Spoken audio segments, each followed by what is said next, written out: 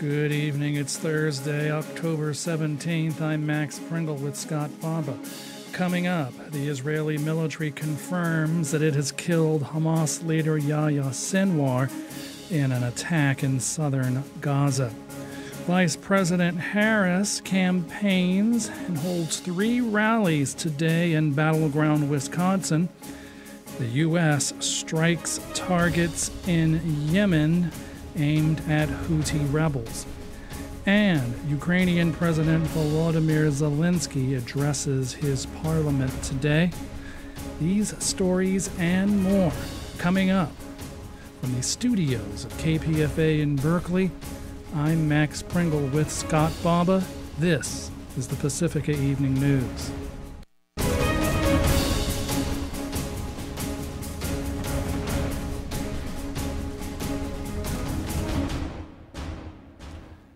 U.S. officials are welcoming news of the death in Gaza of Hamas leader Yahya Sinwar. Israel confirmed the death of Sinwar in southern Gaza today. President Biden called it a good day for the U.S., Israel, and the world, and indicated that a pathway to returning the hostages Hamas still holds and ending the war still lies ahead. Sagar Magani has more.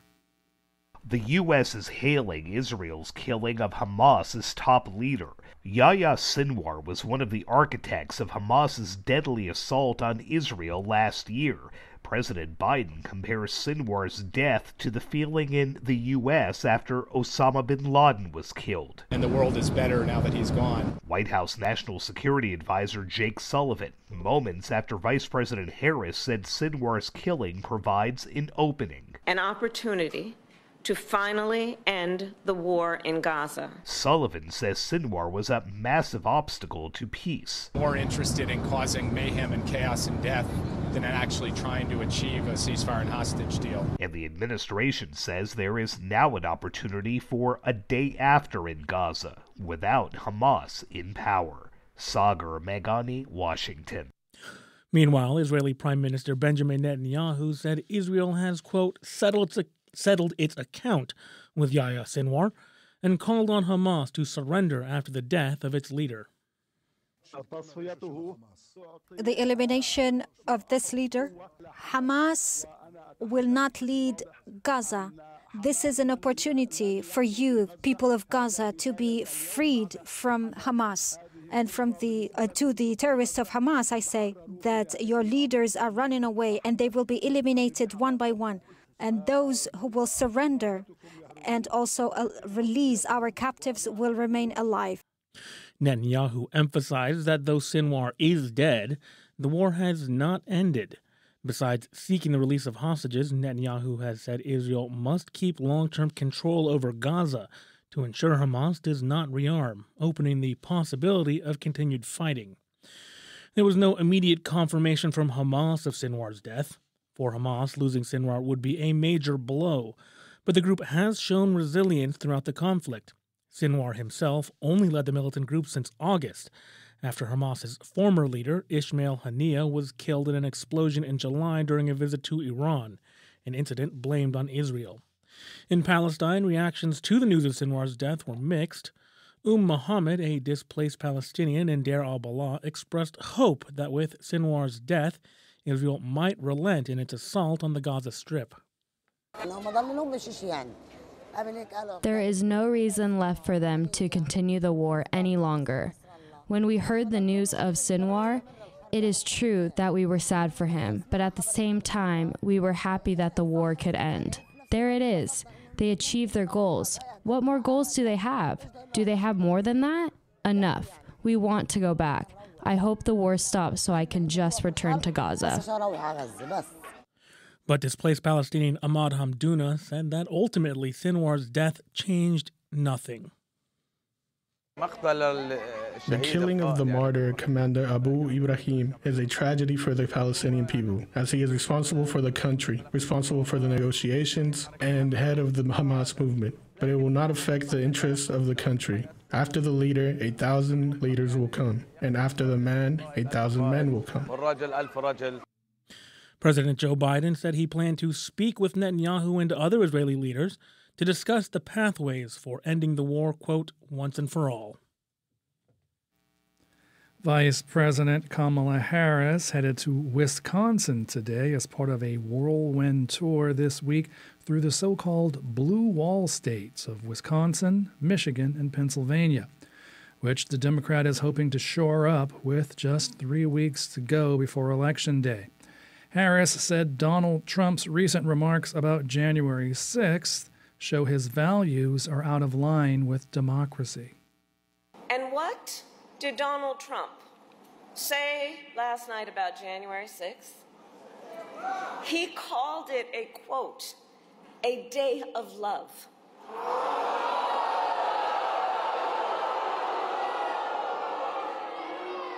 But it points out something that everyone here knows. The American people are exhausted with his gaslighting. Exhausted.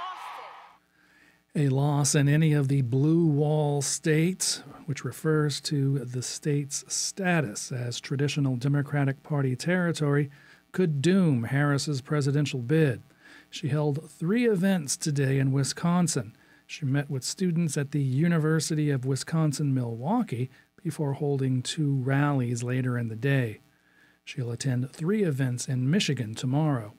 Meanwhile, President Trump is delivering remarks at a charity dinner in New York City tonight.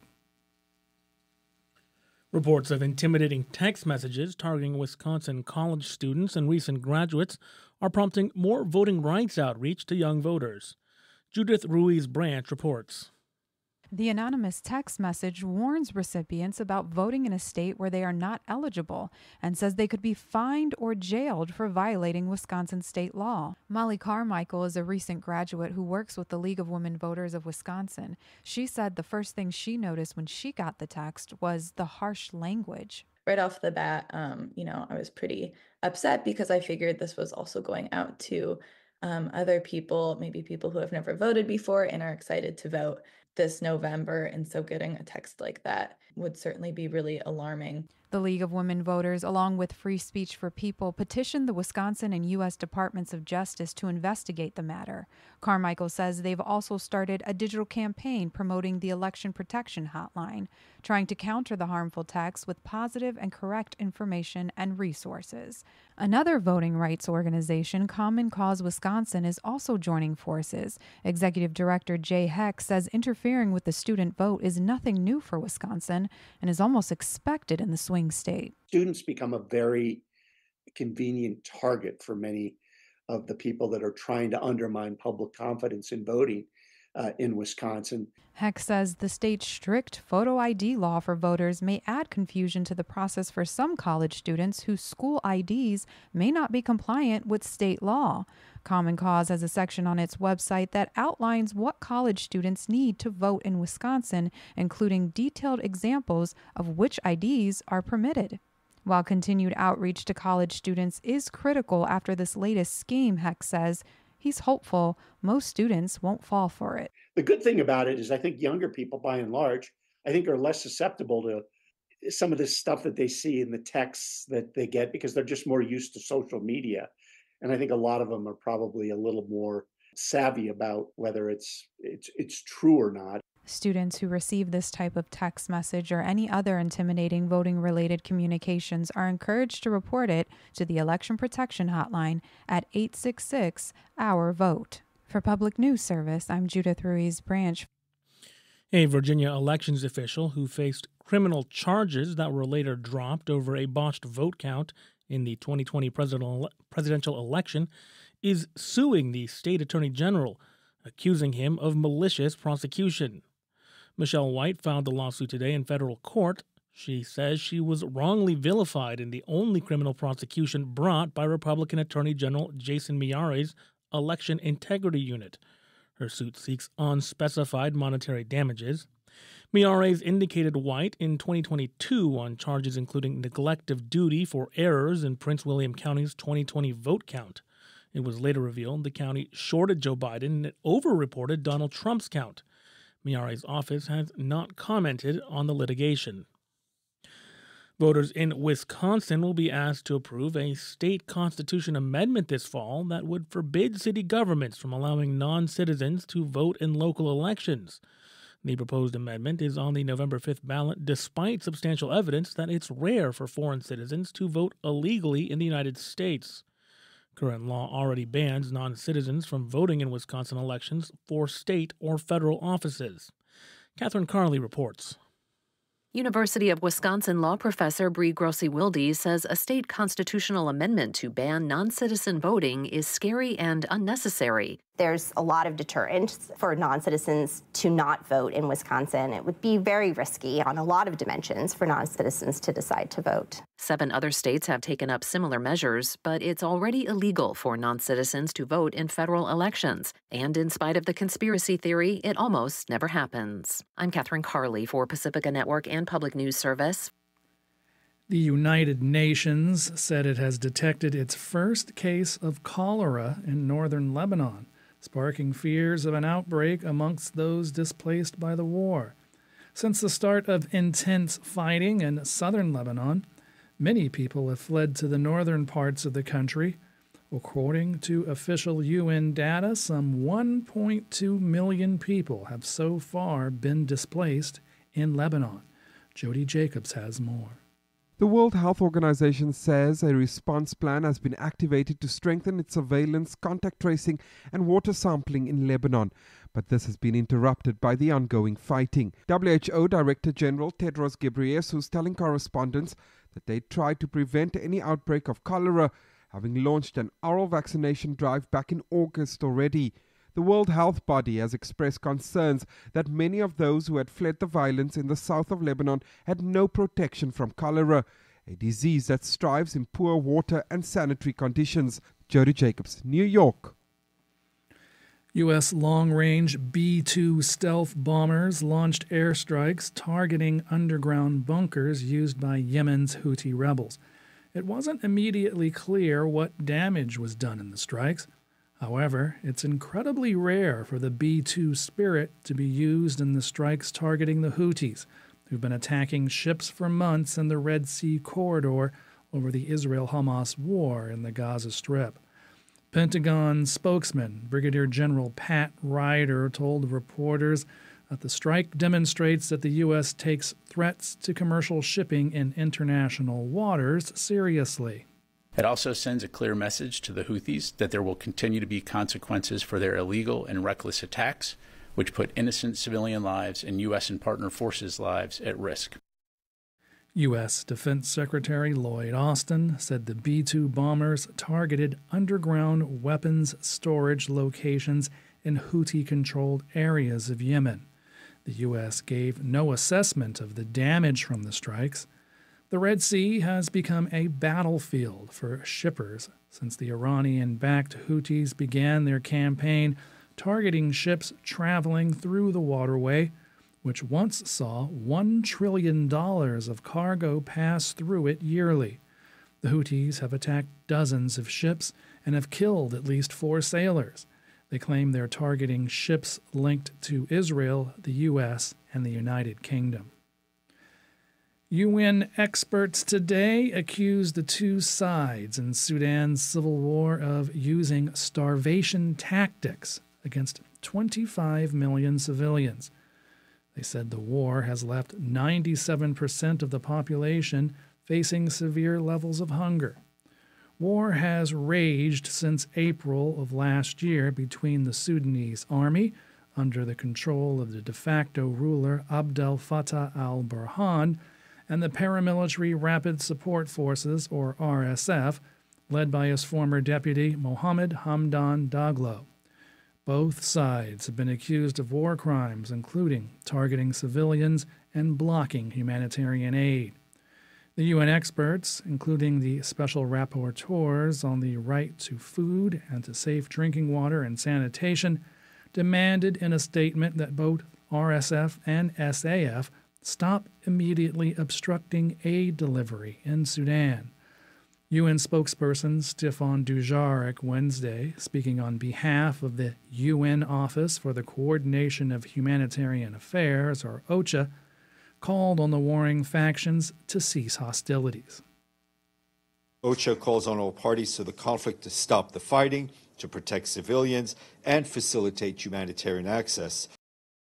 The civil conflict in Sudan has forced some 11 million people from their homes, making it the world's worst displacement crisis.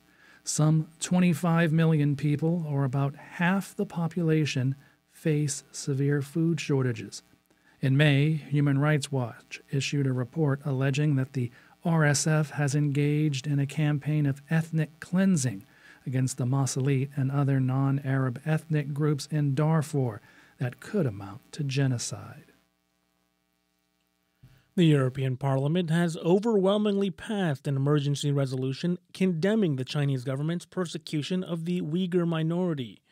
The resolution urged China to immediately and unconditionally release Uyghur detainees, including economist Ilham Tohti and Dr. Gulshan Abbas. The resolution is fueled by widespread concern from the international community and highlights its continued concern about the human rights situation in Xinjiang province. The resolution strongly condemns what it called China's repression and targeting of Uyghurs with abusive policies, including intense surveillance, forced labor, sterilization, birth prevention measures, and the destruction of Uyghur identity, which amounts to crimes against humanity and a serious risk of genocide. Rights groups say the Chinese government holds up to 1 million Uyghurs in so-called re-education camps in Xinjiang province, where their language and cultural customs are forbidden. President Joe Biden will travel to Germany Friday for meetings in Berlin with German Chancellor Olaf Scholz. The trip comes as his time in office is nearing an end. Also on Biden's agenda is a meeting with other leaders in the European Quad. The group includes the United States, Britain, France, and Germany. Ukraine, the Middle East war, and other issues will be on the agenda. White House Press Secretary Karine Jean-Pierre said Biden's meeting with Scholz is important to him. The president believes that this is felt very strongly about this trip, about one of our partners, allies, that has been steadfast, certainly in partnership as it relates to Ukraine's defense. And the president really wanted to make sure to go to Germany to thank Chancellor Scholz directly. Jean-Pierre describes Biden as having a, quote, close relationship with Scholz, who early this year helped broker a multi-country prisoner swap with Russia. A new report from the international anti-hunger NGO Oxfam says hunger caused by conflicts around the world have reached record high levels.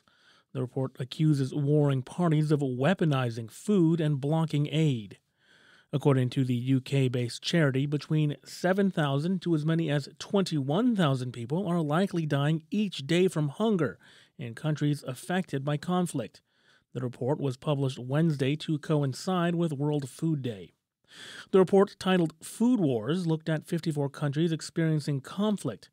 It shows that they account for nearly all of the more than 281 million people facing acute hunger today. Conflict has also been a major driver of forced displacement in conflict zones. The report says warring groups are deliberately using hunger as a weapon by targeting food, water, and energy infrastructure, as well as blocking food assistance. An independent panel investigating the attempted assassination of Donald Trump at a Pennsylvania campaign rally in July says the Secret Service needs, quote, fundamental reform. Sagar Magani reports. The panel's experts include former Homeland Security Chief Janet Napolitano, who says unless the Secret Service makes big changes, we believe another Butler can and will happen again. The review echoes other findings, faulting Secret Service communications and tactics that day in Pennsylvania, but it also blasts the agency's culture, with former White House Homeland Security Advisor Francis Townsend saying the Secret Service not only must refocus on protection, but also bring in new outside leadership. They need a fresh start across the board. Sagar Magani, Washington. Britain's Foreign Secretary David Lammy is set to raise Beijing's support for Russia in Ukraine, concerns over human rights, and Hong Kong when he meets his Chinese counterpart Wang Yi tomorrow. Lamy is making his first trip to China since taking office, and only the second by a British foreign secretary to China in the past 6 years. His visit is the latest move in the Labour government's plan to step up engagement with China, and Lamy is said to view it as the start of a more consistent dialogue and regular interaction between London and Beijing. Britain views the global green transition, health, economic growth, and trade as key areas of mutual cooperation with China.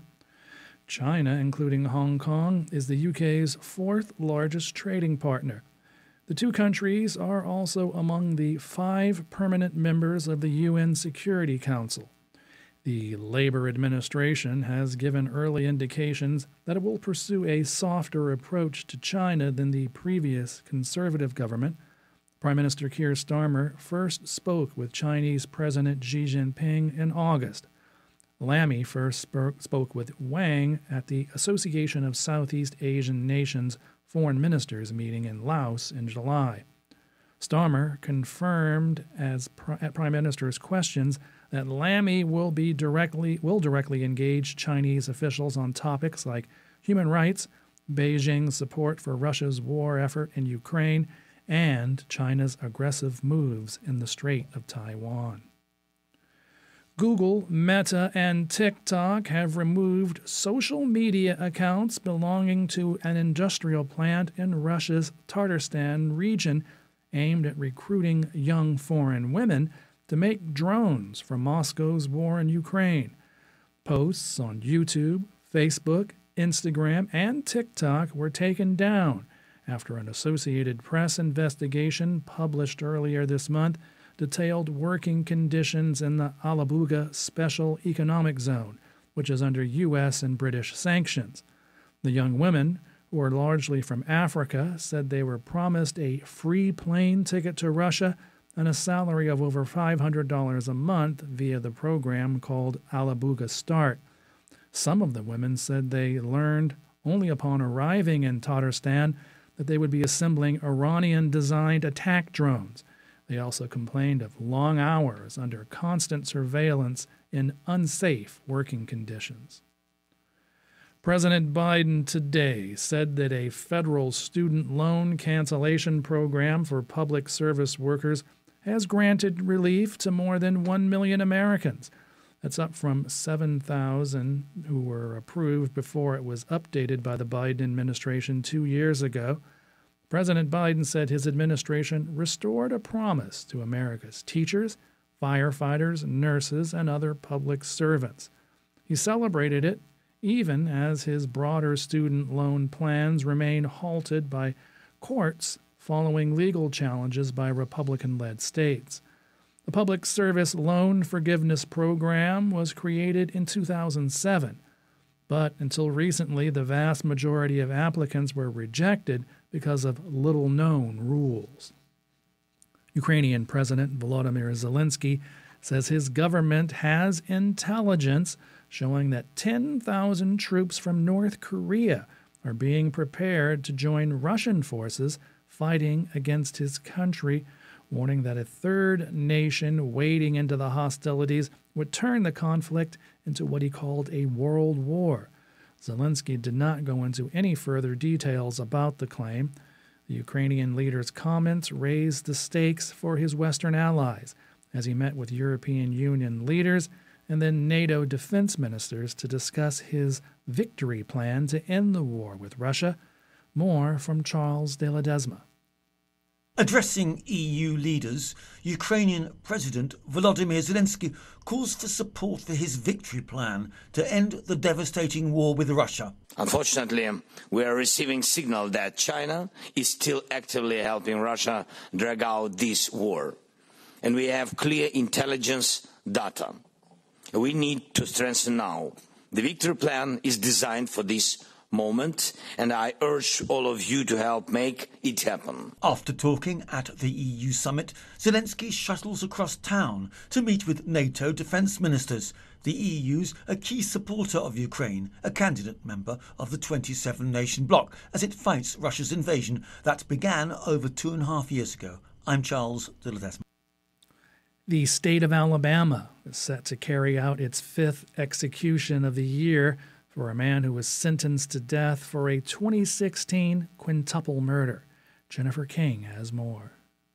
Derek Dearman received the death penalty after admitting to killing 5 people with an axe and a gun in 2016. Dearman dropped his appeals this year and is scheduled to be executed by lethal injection this evening at Holman Prison. Giving all I can possibly give to try and repay a small portion of my debt to society for all the terrible things I've done. Audio of Dearman was sent to the Associated Press. From this point forward, I hope that the focus will not be on me, but rather the healing of all the people that I have hurt. His crimes took place during what he described as a meth-fueled rampage, killing his estranged girlfriend's brother, Joseph Turner, and 4 other family members, including a pregnant woman, at the house near Citronelle, where she had taken refuge. In an April letter to a judge, Dearman wrote, "I am guilty," adding it's not fair to the victims or their families to keep prolonging the justice that they so rightly deserve. I'm Jennifer King. The number of U.S. service members and veterans who radicalize make up a tiny fraction of a percentage point of the millions and millions who have honorably served their country. But an Associated Press investigation has found that people with military backgrounds have been radicalizing at a faster rate than the general population. Donna Warder filed this report. Is this something that you want to have for, say, a small well-armed militia? Yes. Absolutely. Former National Guard member Chris Arthur says after leaving the service, he changed. When I came home, I realized that I no longer knew who the good guys were and who the bad guys were. Arthur would offer sessions at his farm in North Carolina on how to kidnap and attack public officials, use snipers and explosives, and create mass casualties. The number of ex-military who've been radicalized is extremely small, but University of Maryland terrorism expert Michael Jensen says there's something that separates them from extremists in the general population. They tend to veer towards the extreme violence end of the spectrum. Arthur was eventually arrested, and a jury convicted him on charges relating to teaching an FBI informant how to make bombs meant to kill federal law enforcement officers, as well as illegal weapons possession. He's been sentenced to 25 years in a federal prison. I'm Donna Warder. October is Breast Cancer Awareness Month, and health professionals are urging women to get screened at earlier ages than previously suggested. Eric Tegetoff has more. After skin cancer, breast cancer is the most diagnosed form of cancer for women in the U.S. Dr. Ann Gaiman with Kaiser Permanente in Seattle says there's been an increase in breast cancer rates in women in the 40 to 50 age range. She says previous recommendations were that women should speak with their healthcare provider after age 40 about when to start screening. These new recommendations from the United States Preventative Services Task Force states that all women should begin screening now at age 40 and repeat screening every other year through age 74. About 1 in 8 women will develop breast cancer in their lifetime, according to the American Cancer Society, which also says breast cancer rates in Washington state are higher than the national average, and screening rates are lower. The state has the 9th highest cancer rate in the country and the 10th lowest screening rate. Gaiman adds it isn't clear what's driving up the numbers for younger women. We don't know, but we know that younger women can get often quite aggressive forms of cancer. So these new recommendations help us to get more young women having regular screenings, which can help to intervene earlier. Gaiman says there are new treatments to target breast cancer and more research is being done because some forms are still hard to treat, but she notes some big improvements in breast cancer survival rates. A lot of that is thought to be due to the increased rates of screening because the earlier we catch breast cancer, the more treatable it is, right? If we can catch it before it's moved outside of the breast, your prognosis is much better. I'm Eric Tegedoff reporting. Africa's top public health agency says the number of Mpox-related deaths in the continent has surpassed 1,000 and warned of the continuing threat of cross-border contamination and a lack of rapid test kits. The Africa Centers for Disease Control and Prevention says there were 50 Mpox-related deaths in the past week. That brings the total to 1,100. Indicating that authorities face a challenge in stemming outbreaks currently affecting 18 of Africa's 55 nations. Mpox belongs to the same family of viruses as smallpox, but causes milder symptoms, including fever, chills, and body aches. People with more serious cases can develop lesions on the face, hands, chest, and genitals.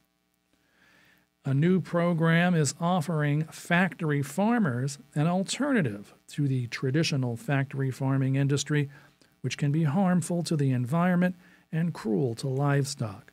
More from Shantia Hudson. More factory farmers are breaking free from the harsh demands of the industry, with many finding a fresh start through the Transformation Project. The Transformation Project is a program led by Leah Garces of Mercy for Animals to transition to sustainable farming. Garces's passion for animal welfare started in her Florida backyard, inspiring her to become a vegetarian at 15 after watching a factory farming documentary.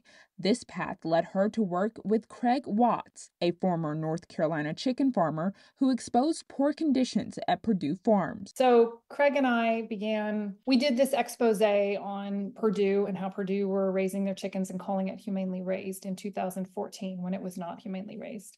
That ended up in the New York Times. This gave a lot of exposure to the issue. 2 years later, Watts left the chicken industry and took a job with the Socially Responsible Agriculture Project. Despite quitting, he continued to pay off his debt from the chicken houses while warning other farmers not to fall for the promises of the poultry industry. Garces says that exiting factory farming isn't easy. More than 70% of poultry farmers live below the poverty line, burdened by massive loans. After Watts left the industry, they began exploring alternatives to farming chickens for a more sustainable income. Could we tear it down and repurpose the land, and really experimenting and reaching out to a lot of dead ends, so many dead ends. Then 2 years later, we came up with the idea of retrofitting the warehouses into being typical like greenhouses or repurposing them in some way. This exploration gave birth to the Transformation Project, which helps farmers transition to more profitable and sustainable operations. Garces says with the help of consultants, the project guides farmers in choosing the best crops for their land. Now we're encouraging farmers to either do mushrooms or microgreens. There's also tomatoes, cucumbers, and even one farmer's like changing their farm into a dog shelter and a donkey sanctuary. Another farmer's doing zinnia flowers. Like the joy of it is innovation is up to the farmer. Watts, who once earned 5 cents per pound of chicken, now earns $6 per pound growing mushrooms. Garces highlights that this freedom is the opposite of contract farming, where strict guidelines limit flexibility. Now, Transformation is connecting other farmers with resources to pilot successful sustainable transitions. For Public News Service, I'm Shantia Hudson.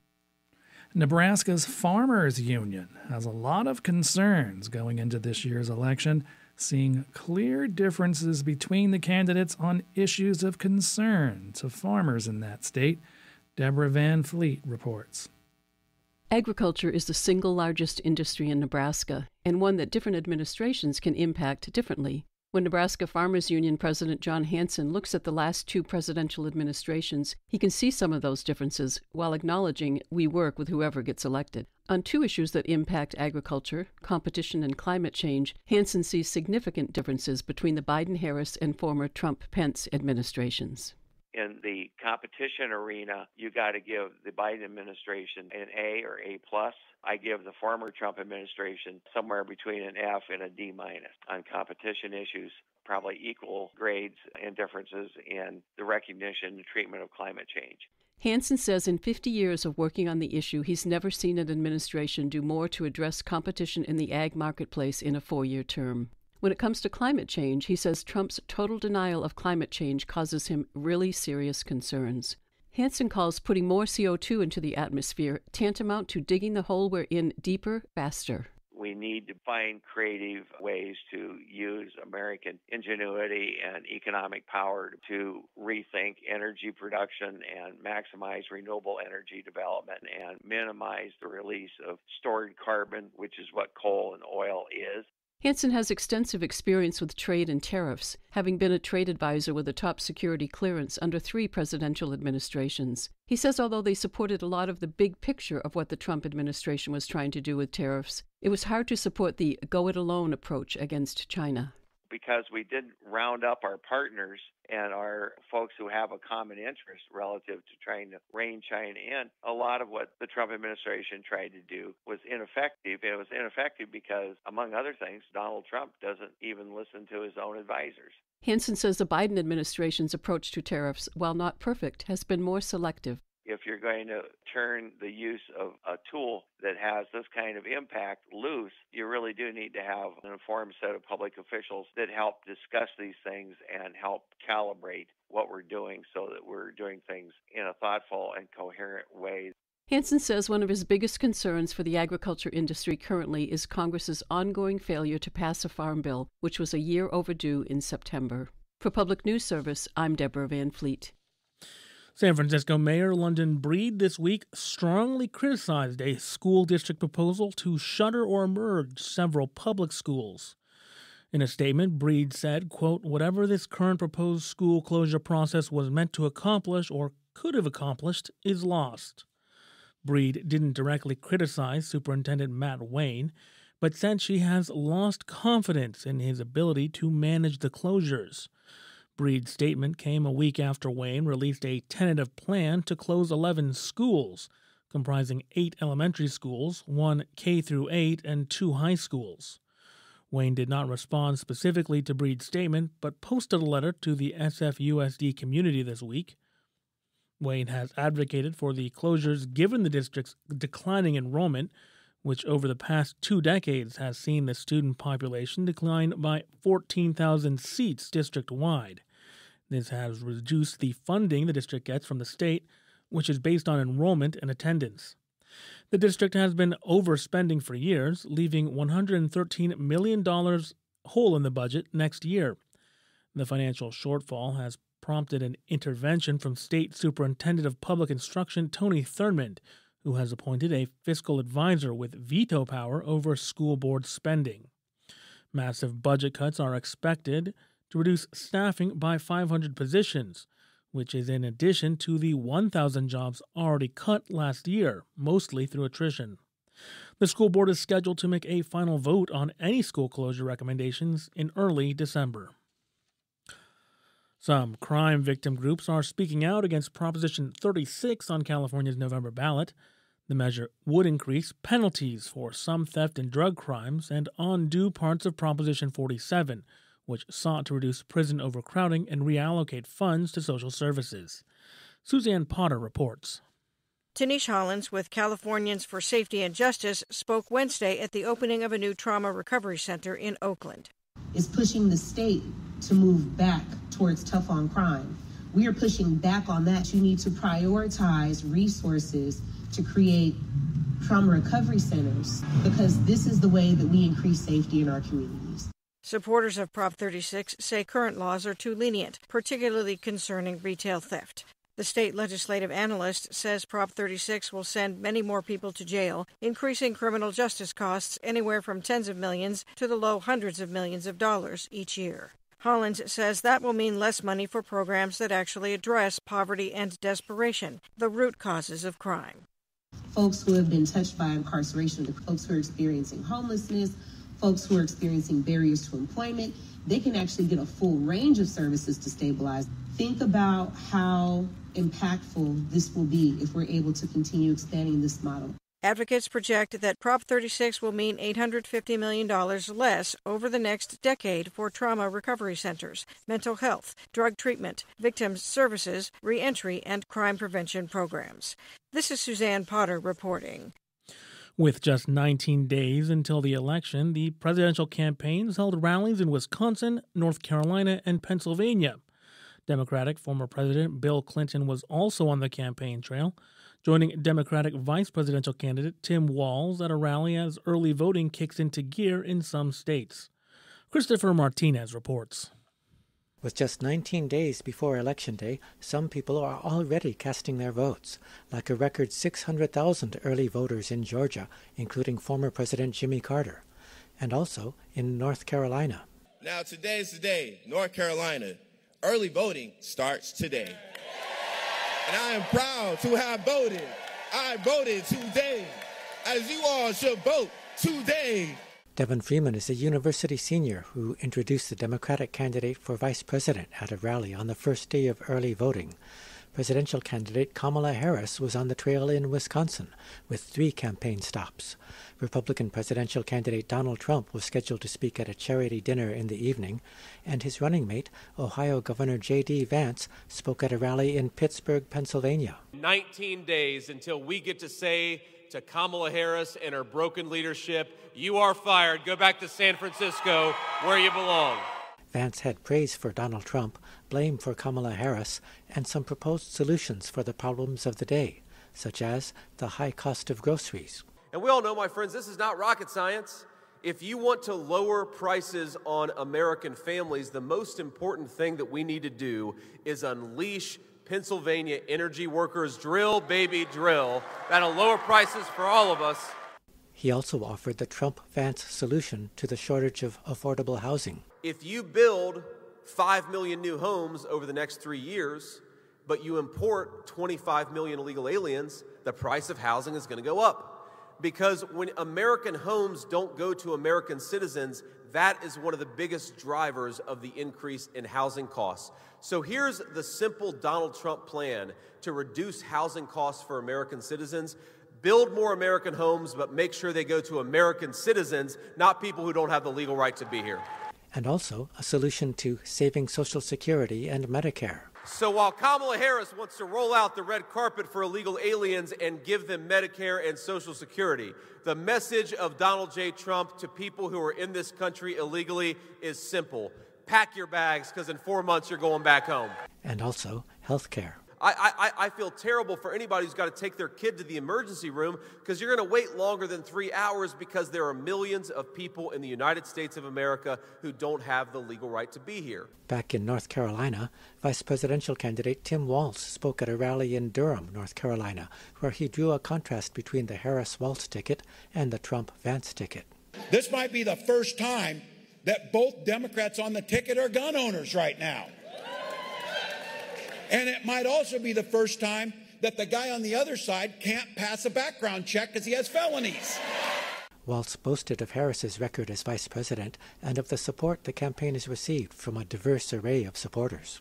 Hundreds of Republicans out with Kamala campaigning. Who would have ever thought we would see Bernie Sanders, Dick Cheney, and Taylor Swift on the same ticket? I'll say it again. Walz was not alone at the rally. He was joined by what the entertainment industry calls a special guest star. The political term is surrogate.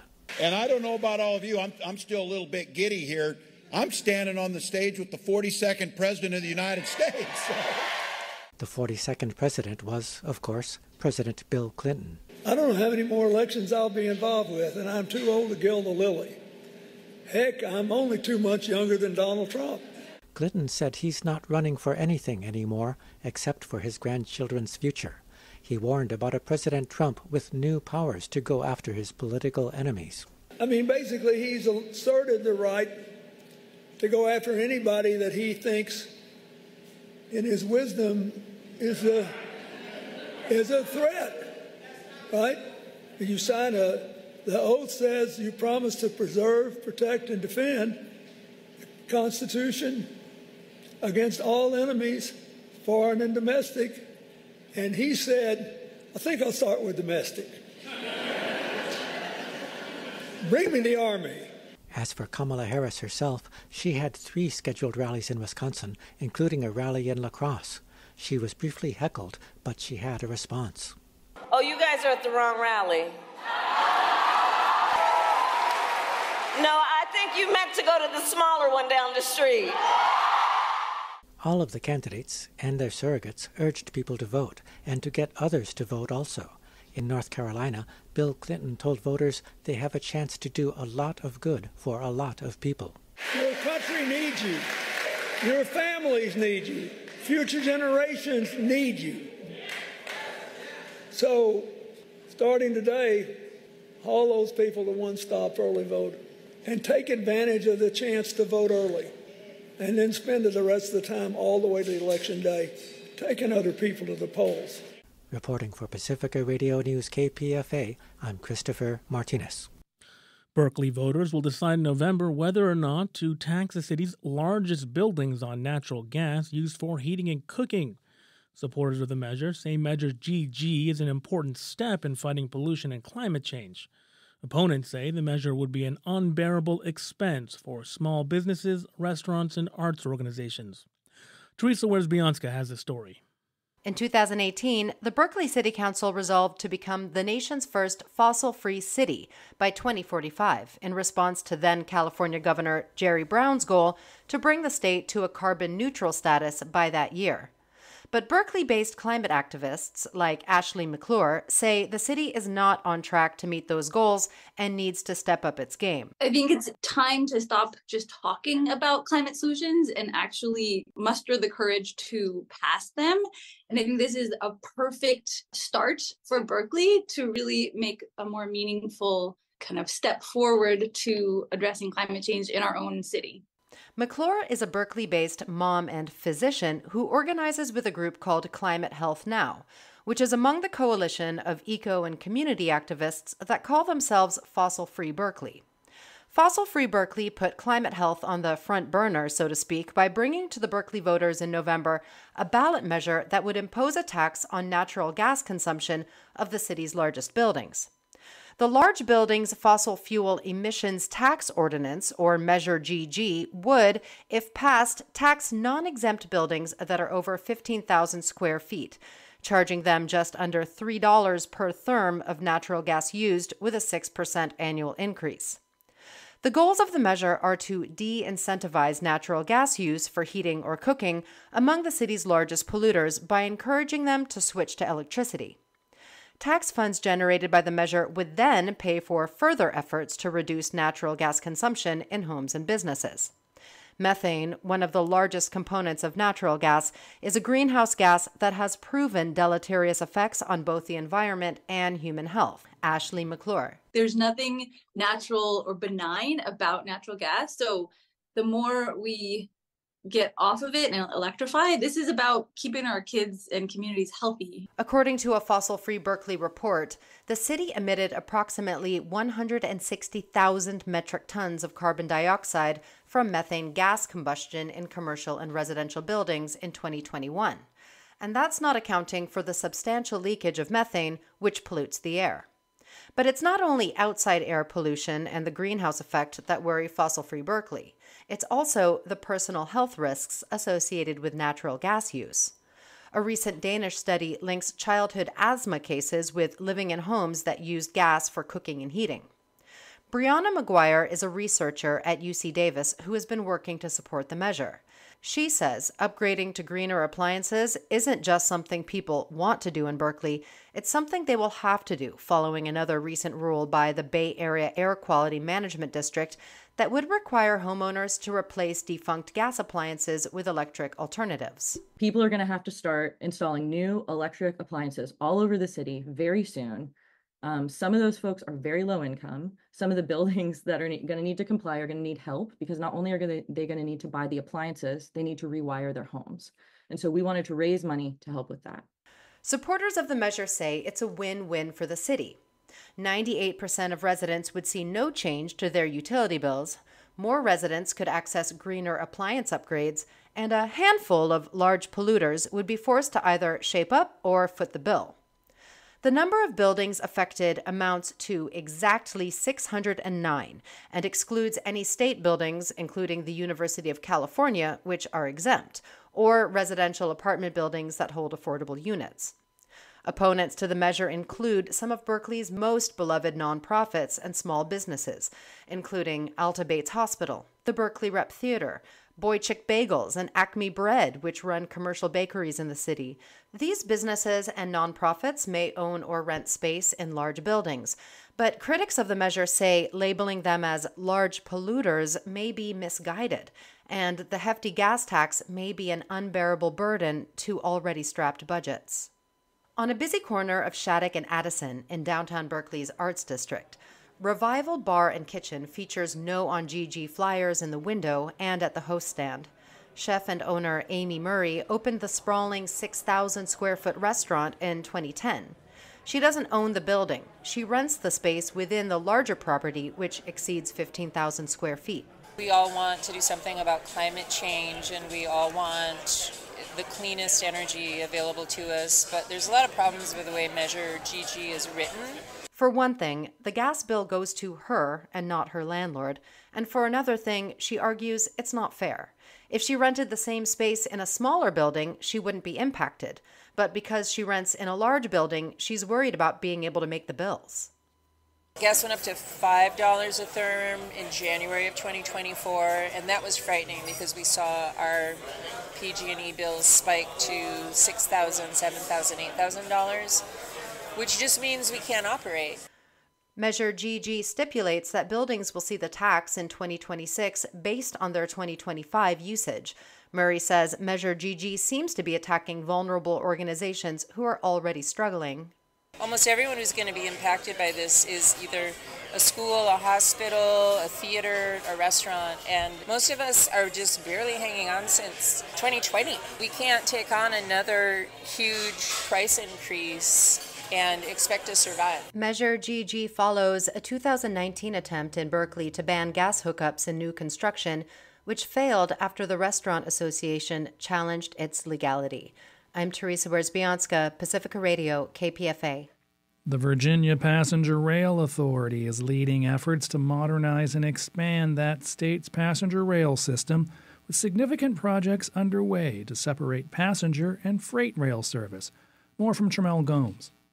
DJ Statler with the Rail Authority is touting what he hopes to be a game-changing effort to separate passenger and freight services and build state-owned rail infrastructure. He thinks current plans will lead to better on-time performance and increased reliability for both freight and passenger trains. We're purchasing a lot of the rail between Washington and really North Carolina, so we have dedicated passenger track. Only passenger trains will go on our track that we own. The freight traffic will stay on the freight lanes. Virginia's rail modernization comes as part of a broader national effort. The Biden-Harris administration recently announced more than $1 billion in funding for passenger rail improvements, and VPRA is applying for more grants under the Federal-State Partnership for Intercity Passenger Rail Program, with applications due in December. The Rail Authority's ambitious plans aim to make passenger rail a more attractive option for Virginians, and incremental improvements leading to a more comprehensive rail system by 2030. By 2027, Statler says Virginians will also see the introduction of Amtrak's Aero equipment, modern train sets designed for improved energy efficiency and better passenger experience. The engines are dual mode, so you'll be having the same engine in DC that's electric. When you get there, instead of taking that engine off, the conductor, the engineer will just hit a button, the electric pantograph will go down, the diesel engine will light up, boom, and then we'll continue southbound. So it'll be a much smoother trip. As part of this future vision, the number of daily round trips between Richmond and Washington, D.C. will increase from 5 to 13 with nearly hourly service by 2030. In August, Virginia officials approved a deal with Norfolk Southern to expand passenger rail services extending trains from Roanoke to Christiansburg in the New River Valley. This is Tremel Gomes. Oakland Mayor Sheng Tao delivered her State of the City address last night. Tao faces a recall in the November election. She said crime is down in Oakland despite an $80 million budget deficit. She said the sale of the Oakland Coliseum will address that shortfall. This sale will bring in $125 million, with $110 million within this fiscal year, and lead to a multi-billion-dollar development in East Oakland. This investment, I want to be clear, into the Deep East is long overdue, decades overdue. And I am honored to be in the position to bring this community-led vision to reality. Look, I want to be clear that this deal was never going to be a silver bullet to solve our decades-long budgetary issues. I am willing to work with community and city staff. But I am not willing to stand by idly while we are facing cuts to our police and fire resources. The mayor also attended a rally with business owners who oppose the recall against her. Meanwhile, embattled Oakland Mayor Sheng Tao joined climate and faith leaders at American Steel in Oakland to discuss the city's green industry. while urging voters to oppose the recall against her this November. Jose Velasquez reports. Mayor Sheng Tao linked the financial backers of her recall to the same corporate interests that she said have opposed climate initiatives in the city. Tao warned that the recall would allow coal money to undermine democracy in Oakland. This is the crossroads in regards to what we decide to do in regards to the recall. We either decide to allow for coal to buy the seats of elected officials, or we carry on with the strong legacy in the city of Oakland that we cannot be bought and that we're going to stay firm on stating no coal in Oakland. Tao said the recall effort is being led by Philip Dreyfus, a hedge fund investor who does not live in Oakland. According to the independent newsroom Oakland Side, Dreyfus is the primary financial contributor to the recall campaign, donating $605,000. Tao said Dreyfus has significant investments in the fossil fuel industry. This whole recall is run by one executive hedge fund. That one executive hedge fund lives in Piedmont. That one executive hedge fund in his company has invested $2 billion. No, I did not make a mistake by saying billion. $2 billion just this year into coal across the whole world. Mayor Sheng Tao said supporters of the recall effort are trying to create fear and instability by misrepresenting the progress her administration has made in combating crime and fostering the city's growth. Tao noted that for the first time since 2019, Oakland is on track to record fewer deaths than in previous years. In Oakland, I'm Jose Velasquez, Pacifica Radio, KPFA. The Biden administration announced temporary legal status for Lebanese citizens already in the United States. The Homeland Security Department said that today's announcement, together with an earlier offer in July, brings to about 11,000 the number of Lebanese who will be able to stay in the country and become eligible for work authorization. The offer is for people already in the United States as of today, and it is for a period of 18 months. The department says temporary protected status will allow Lebanese citizens to stay while the United States pursues a, quote, diplomatic solution for lasting stability and security across the Israel-Lebanon border.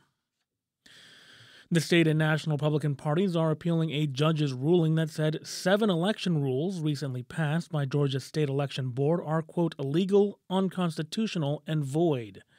The Republicans want to overturn a ruling from Fulton County Superior Court Judge Thomas Cox, who on Wednesday ruled that the board did not have the authority to pass the rules. Cox ordered the board to immediately inform all state and local election officials that the rules are void and not to be followed. The invalidated rules include 3 that had gotten a lot of attention. One requires that the number of ballots be hand-counted after the close of polls, and 2 others deal with certification of election results.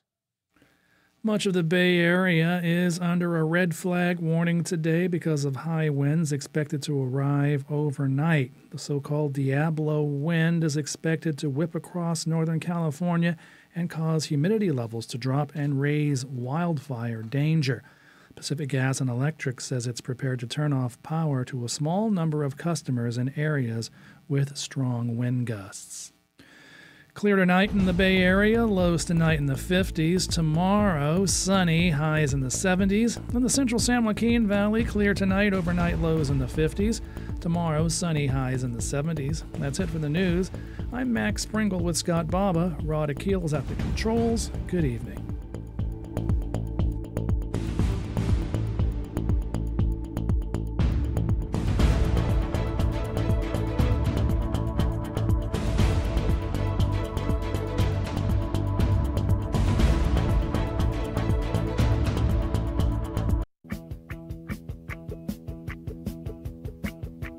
Sure, you could scroll social media to get your election news, or you could tune in to 94.1 KPFA, or Berkeley's community radio, keeping you in the know and giving you a break from the noise with hand-picked music that relaxes and refreshes. Informed? Check. Relaxed? Definitely. But none of that happens without you. We rely on listener support to stay on the air. So visit kpfa.org/donate and pitch in. We'll handle the news. You just focus on keeping calm. You're listening to the Coffee'd Up 94.1 KPFA, 89.3 KPFB in Berkeley, 88.1 KFCF Fresno, 97.5 K248BR Santa Cruz, 94.3 K232FC Monterrey, online kpfa.org.